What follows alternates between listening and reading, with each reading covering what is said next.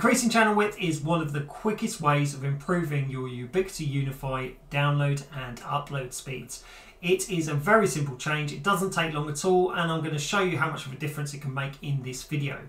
So channel width is basically just the number of channels that you're using within your Wi-Fi. If you think of it like a road, so say for example you're only using 2 lanes on a road, if you then increase that to 4, then obviously there's going to be more traffic. And that's exactly the same for Wi-Fi. The more channels, the more traffic. However, there is a bit of a payoff.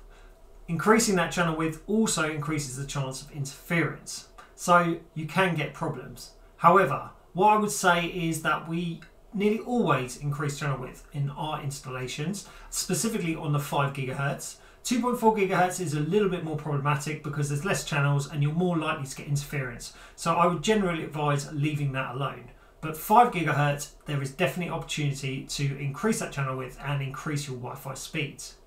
So let's get into that now. Okay, so I'm using network version 8.0.28. If you're using an earlier version, you might notice it's slightly different, and you might not be able to make the change the way that I do it initially, but you can do it the second way. So don't worry too much about that. So we're just going to select network.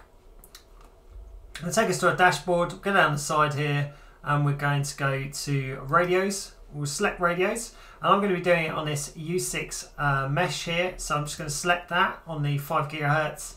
And then on the side here, you'll see that it's got channel width. Now we're only going to be concentrating on the 40 and the 80. We're not going to bother with the 20, the 40 or the 160. You can see that I've currently got this on 80, but I'm going to put it down to 40 because that is what the Unifi access points come as default. So that's the one we're going to use initially. So I'll just apply that change, and this will be our kind of reference. This is what you would expect when you first set up your Ubiquiti by default.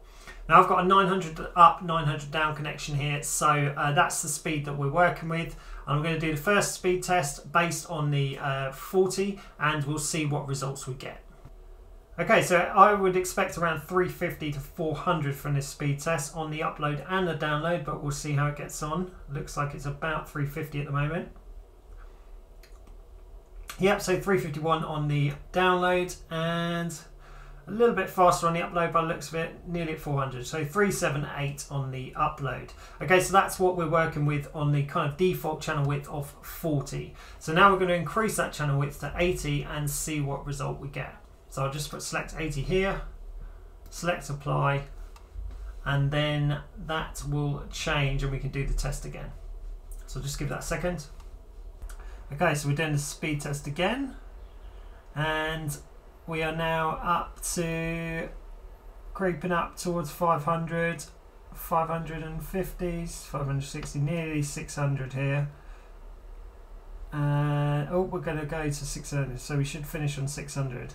So 611 for the download, and the upload we're at 522. So you can see straight away what a difference the channel width can make. Right, the other way of changing the channel width is by doing it on the individual access points. So you can just select on the device itself. If you've got an old version of Unifi, you might not have this radios option here. So you can actually just select the access point and then go over to settings and then down to channel width, and it says it here as well.